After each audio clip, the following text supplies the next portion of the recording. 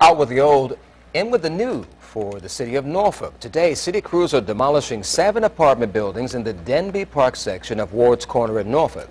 Now, officials say the old buildings were crime-ridden, and getting rid of them will help the revitalization of the entire Ward's Corner neighborhood.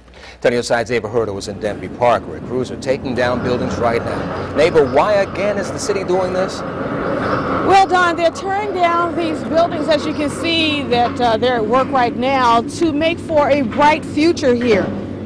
Demolition of the 68-unit Denby Park apartments is underway now. The blighted complex, city and community leaders say, was once a magnet for shootings and drug deals. Norfolk Mayor Paul Frame.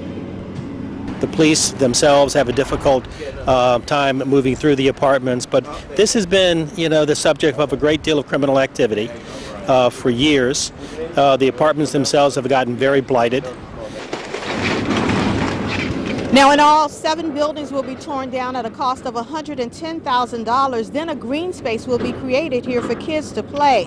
Neighborhood reaction to all of this, well, that's coming up later today in our 90 minutes of news. For now, we're live in Norfolk. Ava Herter, 10 on your side.